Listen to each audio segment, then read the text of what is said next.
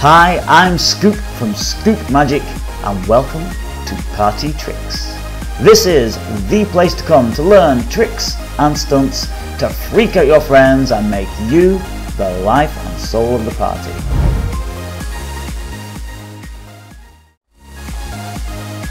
Hey, watch this.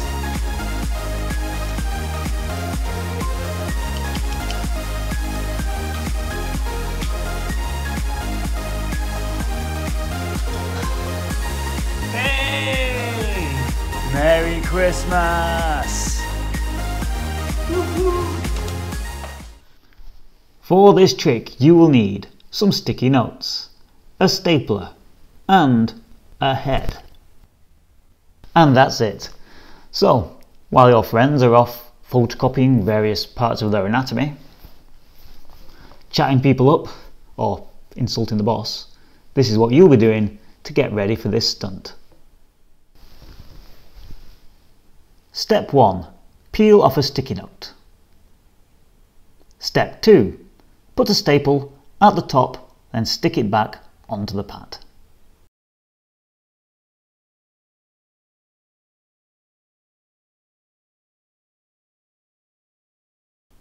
Step 3. This is the most important step. Take the rest of the staples out of the stapler. Do not forget to do this. Make sure the stapler is definitely empty. And now you're ready to go. Show your friends the sticky pad with the stapler hidden. The staple hidden underneath the thumb, just like that. Peel off a note. Hold it to your head, still keeping that staple hidden. Take your stapler, put it to your head, and gently whack that staple in there. Don't do that too hard, there is still jaggedy metal against your head. And then you reveal that you stapled the post-it note to your head. Then dance the rest of the night away as the legend / moron who stapled his own head at the office party. Enjoy! Bonus tip, here it is. If you want to add just a hint of gore to the trick, use a red biro to draw a little bit of blood around the staple. Okay, so just a little bit, just round there. Do remember to use a red pen, not green, not blue, not unless you want the X-Files fans in the office to believe you're an alien-human hybrid, okay?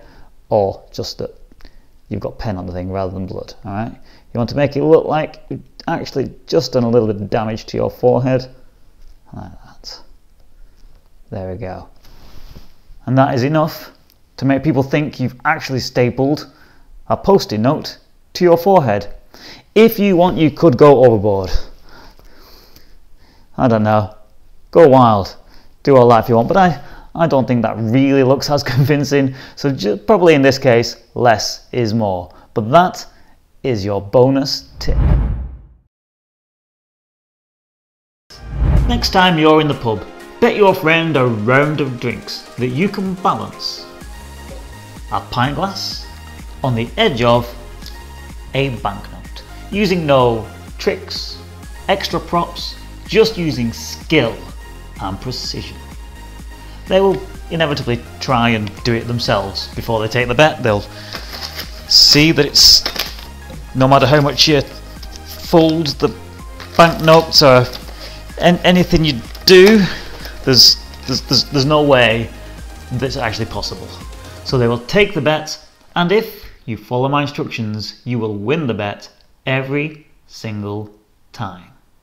For this, you will need a banknote and a glass. And that's it. This trick works with both plastic and paper notes, so you can do this using any note anywhere in the world. You can also use a smaller glass if you like, but a pint glass seems more impossible because it's so big and heavy, so it seems more likely that your friend, your Mark, will take the bet because it seems so impossible. However, a Steiner might be a bit big, okay, so a pint glass is ideal. After your victim has tried and failed to balance the glass on the edge of the note, when they're well and truly sucked into the bed, convinced you are going to fail, all you've got to do is roll the £20 notes, or any notes, whatever it is, roll the notes around your finger and give it a little squeeze, because those, especially with the plastic notes, they really want to spring open. Give it a little squeeze so you've got a little tube like that. Put the glass on top. This still does take a little bit of skill, it's definitely not easy. Very carefully balance the glass on the edge of the note, just like that, and you have won your bet. All that remains now is to send your friend to the bar. Here's a bonus tip. When you get good at doing this, when you've practiced it a few times, it can be tempting to want to fill the glass up, to do it with a full glass of beer to make it even more impossible. But trust me, it's really not a good idea to do that, okay? Chances are it probably will go right, but if it does go wrong, I can tell you from experience, it's not good, okay? It's a real mess, especially if you're at somebody's house party with nice carpets. Really not a good idea. Don't do it. Thanks. Hey, have you heard about that promotion thing that Strongbow are doing?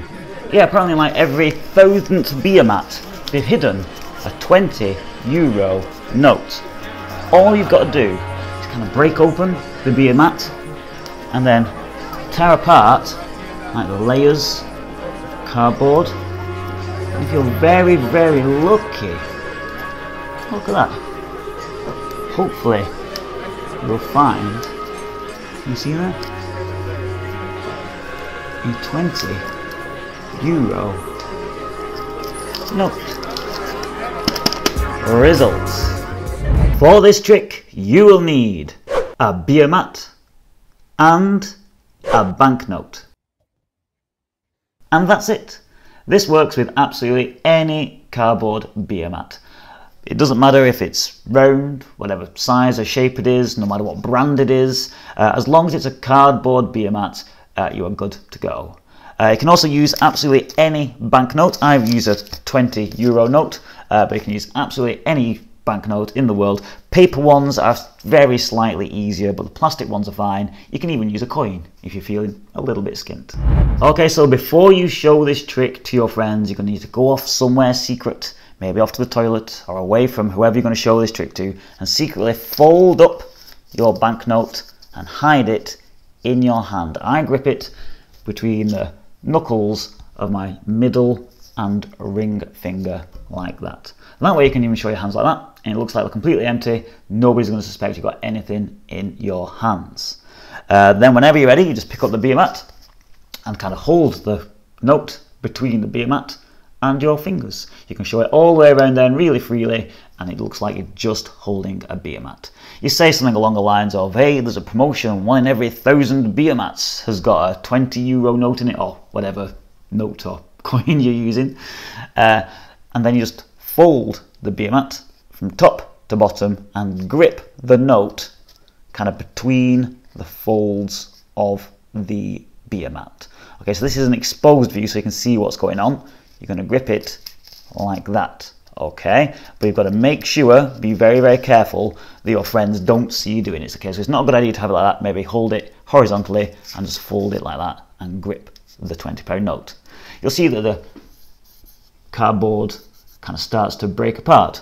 You then fold it into quarters like that, and you're ready to go. You can show your hands completely empty. It just looks like you've folded up a beer mat, but there's a €20 note or whatever note hidden inside those creases. And then you just start plucking away at the cardboard. You can really take your time with this. It kind of builds up the tension, and you don't have to keep track of exactly whereabouts in the creases your note is. Just keep on ripping at that cardboard until you find it. Just be careful, obviously, don't rip the banknote.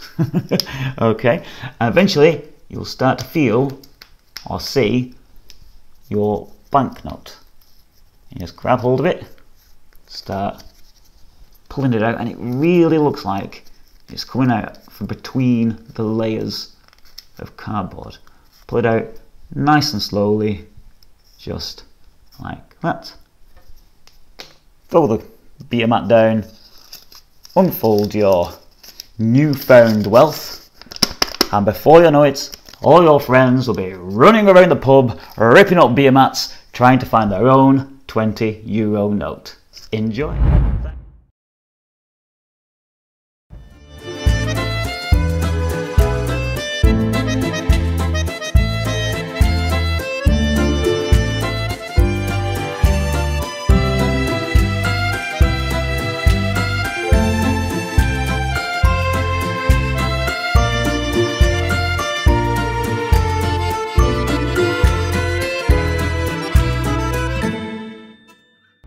For this trick, you will need a napkin and a rose.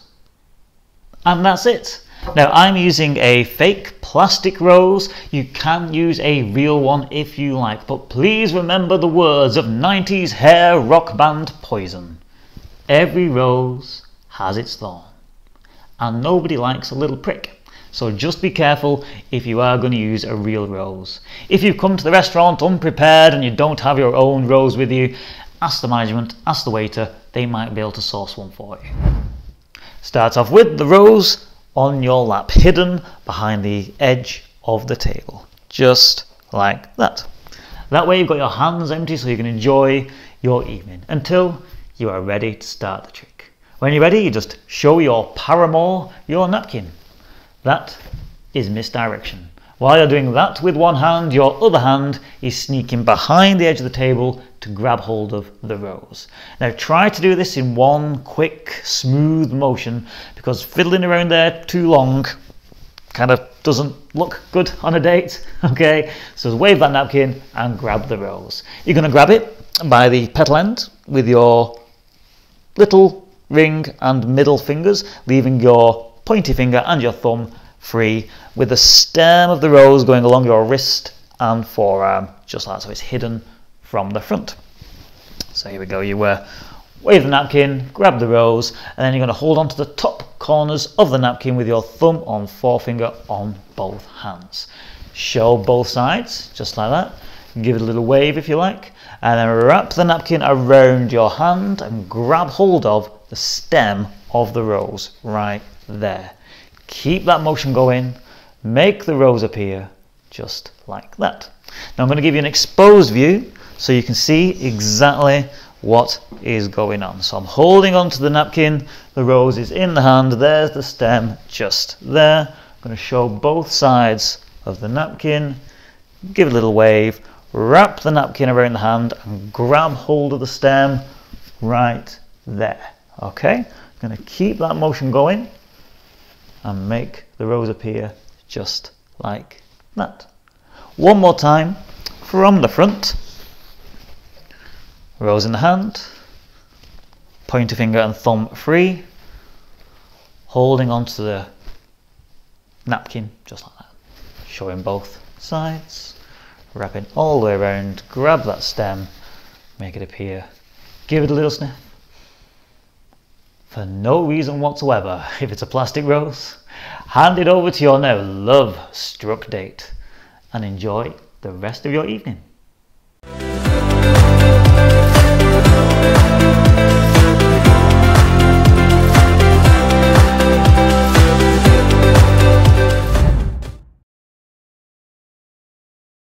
Hey, I bet you a round of drinks that I can predict heads or tails on this coin 10 times in a row.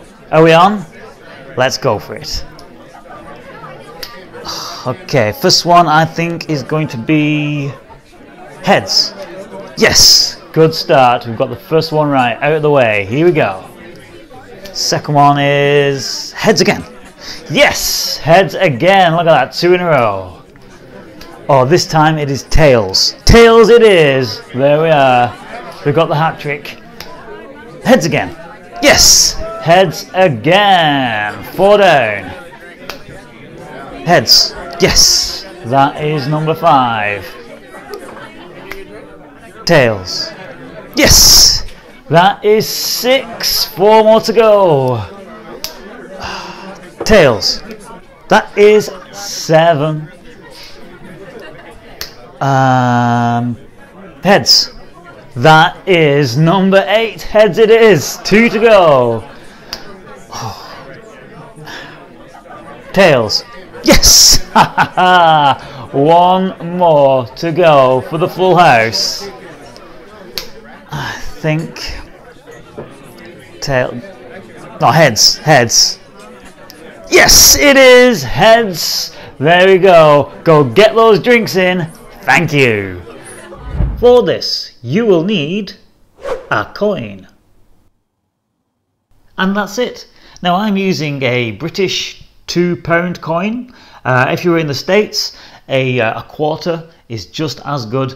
If you're anywhere else in the world, what you want is a coin that is smooth on one side and rough on the other. And therein lies the secret. And now for the method. It's really simple. Once you know that the tail side of a £2 coin or a US quarter is really rough and the head side is actually really smooth. Nobody ever notices this, but once you've actually examined it and felt it a bit, you will feel that it's actually quite obvious. So all you've got to do is flip the coin in the air, catch it with one hand, and very quickly just feel with your thumb whether it's the smooth side or the rough side.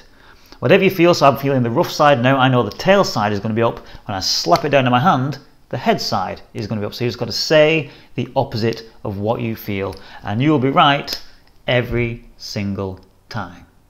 Try not to look at your hands or at the coin at any point doing this trick, because if you look at it when you caught it or when you got it down on your hand, your spectator is just going to think that you've somehow glimpsed at the coin and you see which way around it is. So try to do it without looking at all and then just say whether it's going to be heads or tails. Another little tip is to leave a little bit of a pause between putting the coin on your hand and saying whether it's heads or tails. This is time misdirection. It's a bit of a gap between you actually doing the funny business and doing the magic in the eyes of the spectator, and it makes it really hard for them to backtrack and figure out how you could possibly know whether it's heads or tails. It also adds a little bit of drama if you do something like this, like, ooh, I feel the spirits are telling me, the vibrations, the psychic powers in the air are telling me that this coin is tails, and then reveal that it is.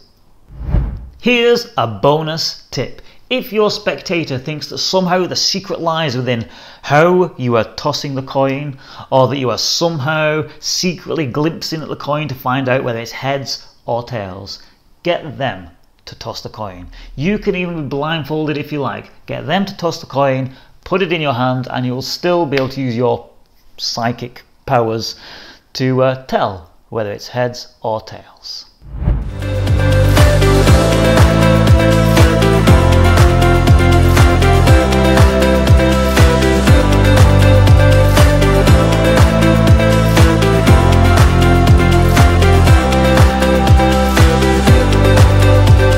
Thanks so much for watching. I really hope you have fun with this trick. If you have any questions, please leave them in the comments and I'll try to help you out.